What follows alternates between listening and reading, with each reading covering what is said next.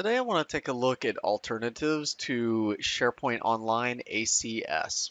So for a lot of us, we probably know about the App Reg New page where you can come in and create a client ID and a client secret and use this to easily create a service account, an app principal identity for connecting to SharePoint Online. These things are fantastic. They're easy to make. You simply go to App Reg New and a few minutes later you're in business. However, Microsoft has announced that it will no longer be creating these and it will be retiring. So we want to start looking towards a long-term pattern, and they have good reasons for the retirement. You can learn more about it here in the article. They go through all of the different details. But basically, we're looking for something more secure with long-term support. And this method, as much as I like it for the convenience, is something we need to start practicing differently. We need to practice other ways to connect to our SharePoint Online site. So let's say you've got a SharePoint list and you want to create some new item and you want to do a hello world and we want to put that onto a list. But maybe we want to automate and come in through an API, PowerShell PNP or something else. So if you wanted to come in through PowerShell PNP, you want to connect to your site, you really like making client ID and secret, what do? What's the replacement? If this is on the way out, what's the new thing on the way in? So the long-term replacement is going to be with Azure's App Registration. So here we can come to the Azure portal and we can look up App Registration and get a listing of all the applications that we currently have on our particular intra, Azure AD. And here we're looking at 8 applications, but we want to hit New, make our own, or better yet, we go over to PowerShell and let it do the hard work of making our own. And for that, I have a script ready to go. So here we are looking at a couple different articles for references. These provide some background on the assumptions that we're working with.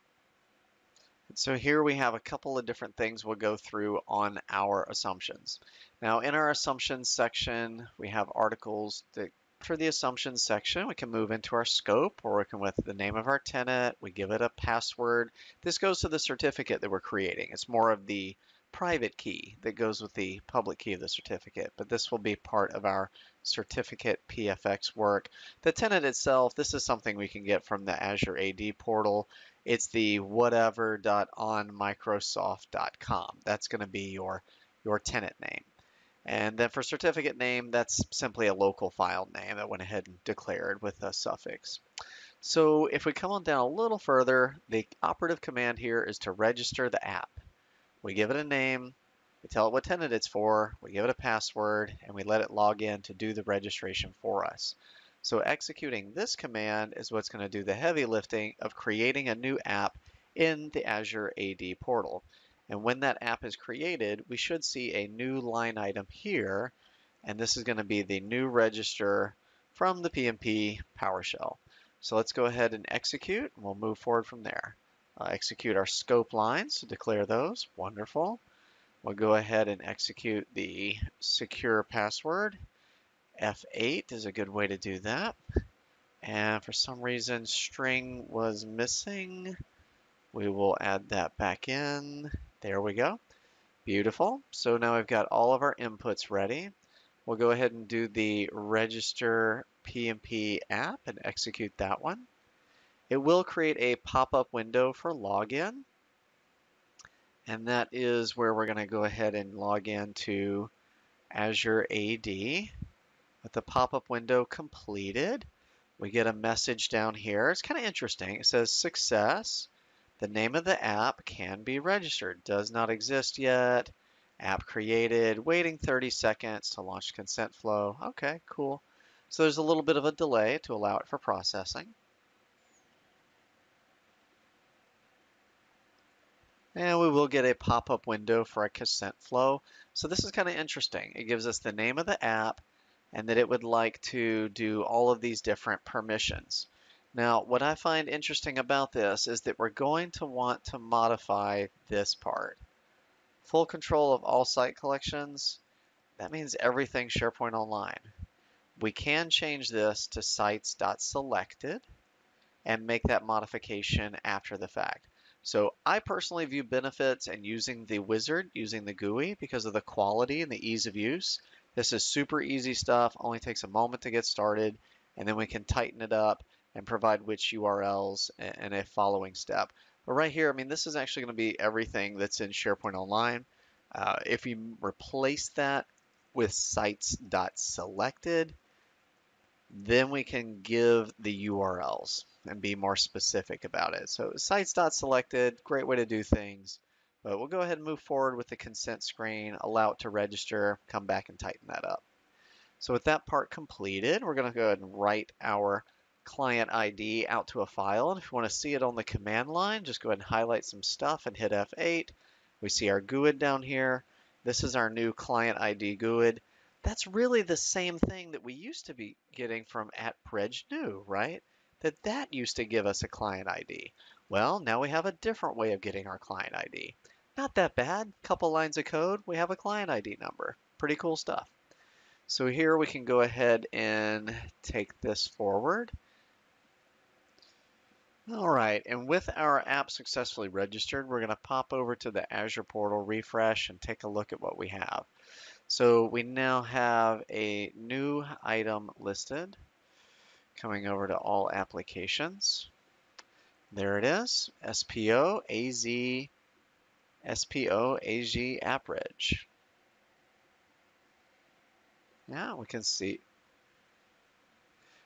we have our new app registered and it comes under the name.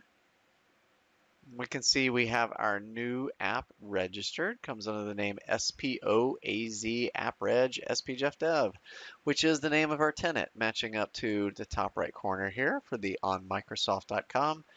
And with that, if we come into client IDs and certificates, we can see that secrets are at 0, which is okay for what we're doing here. But we do have a certificate. It has a thumbprint, has a CN equals, an expiration date, all that good stuff. Coming down to API permissions, we can see it has lots of cool stuff, including sites full control all sites full control. That's the whole tenant. So this did a lot for us. It set up 5 permission grants. It set up a certificate. It set up the name, and it made sure to turn on all the smaller settings correctly, right? Like we have different things in the manifest about how the application should be registered and how it can be worked, how it can be exposed, can it be run through the command line, can it be run through web interface. There's some interesting stuff here about how it supports mobile and desktop redirection, single tenant, and allow public client flows as a yes. So when we're doing that register command, it's actually setting up a lot of stuff in the background for us and making it reliable, making it scalable. And the client ID ends with 069 over here. If we come back to our code and take a look at what was written to our text file, we can see that is a perfect match. That is our new client ID, and also known as an app ID. And that was registered very easily with one command. Only reason we're even doing this text file thing is just to write down our client ID so that we can pick it up down here and then use it again for our next logon, right? We want to use it for future login, so we're saving it as a text file in a persisted way. So now that we have all that written down, let's go ahead and pick up the text file, take a look at it, echo back the contents, make up a file name. There it is, looks pretty good. Do a dir statement on the folder. So we have our PowerShell script that we've been working on. We know about that. That's the item that we currently have open. But we generated a certificate, which is pretty cool. And we also wrote a GUID number to a text file so that we can reference our client ID kind of easily into the future. So with all that in place, if we come down here, we know what our client ID is, we know what our file name is, we'll go ahead and make a connection, and it worked. It worked. Wow. Because now we can do get PNP context, and we have a connection into PNP. Pretty cool. We can run stuff like get PNP web, and it echoes back the web we're connected to. Also pretty cool. And we can even do stuff like write down a URL, write down the name of a list, make a connection, add a list item. We're adding the word test. We're adding it to a list called test. And if we come back into our site and we refresh our list, there it is, test item, successfully written, so cool. And we did that using an Azure App Registration. We did not need the app reg new. It wasn't really part of what we were doing. We're able to use the Azure App Registration to take care of everything. And as far as showing and hiding columns, if we bring on some additional details to show hide, you can see that it was created by SharePoint app. And that is the identity that we're going for, the app principal. And that app principal comes from Azure AD. This client ID right here, 069, which matches back up with what we have in our text file. If you remember from our client ID being written over here in the earlier steps. So, I mean, really, we're looking at basically two key commands. One is register the app, and two is connect. It's really not that hard. And yeah, you know, in the past, connect had three parameters, URL, client ID, and secret. Okay, is this really different? We're doing URL, client ID, we're handing it a password. So those are the same three inputs that we've always had for parameters. But now we're just adding the name of our tenant and the name of a PFX file. We're adding two more from what we were always used to. So it's a 5 parameter instead of 3. It's not that hard. And for registration, we're giving it a descriptive name. We give it a tenant and password, so that's 3 inputs that we need to register. That's not that hard. I mean, most people memorize the tenant name, use it so much. We make up a password for our certificate that, I mean, this would be like our team only is the one that knows about it. So it's a level of privacy that's pretty good stuff. And this is really for, I mean, it's for company-wide support. We're letting everyone know. We're sort of advertising centrally that we do have an application. So I think there's a lot of benefits to this strategy. There's a lot of upside to it. You know, it is a new technique to learn. It may take a little bit more effort in the early days to get used to it. But in running this register command, we can make an app registration very easily and only with a few inputs. We always had to do a password, a client ID, but now we're giving it an application name, something descriptive so our coworkers can see it. And other people can find it. It's described, it's a known quantity. You can put internal notes, you know? You can put something like questions, you know? Ask John at support.com or whatever. Like, there's things we can do to make this more descriptive.